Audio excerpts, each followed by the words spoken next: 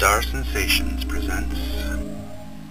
Hi everybody, this is Sandy, and I would like to welcome you to Paranormal Perceptions, which are little bitty videos.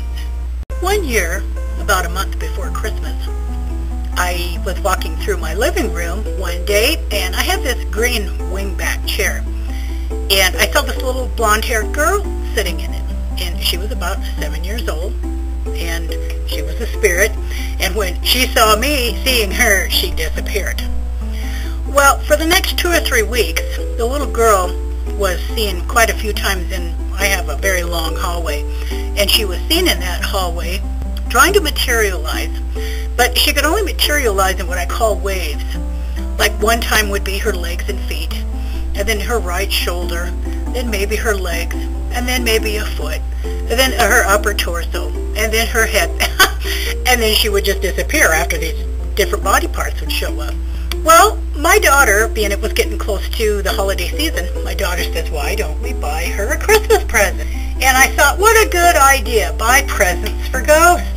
I knew that this little girl was from the late 1800s, and so a Raggedy doll would be more appropriate than a Barbie doll. We went to the Dollar Tree, and I found this really cute little rag doll with yarn hair. We brought it home, and the little girl just knew that that was for her. I told her, I said, now it's going to be going under the Christmas tree, but I said, you can't play with it until Christmas morning. And she was just all excited about that. And I also made a tag that says, to the little ghost girl from me and my daughter. Well, we happened to have a party that Christmas Eve. The party, of course, lasted till after midnight. It was about 1 minute after midnight, and I could see the little girl standing by the Christmas tree. So I said, okay, go ahead, look at your doll. She was all excited. All excited. Oh, she was so excited. So then the following morning, of course, was the holidays, and then the holidays would pass us. I would keep this doll in this wingback chair for her.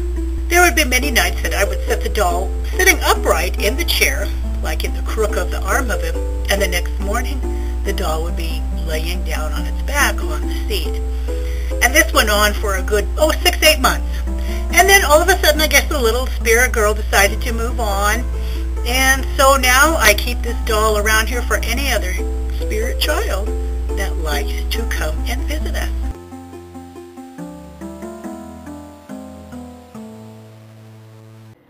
That was pretty cool, huh?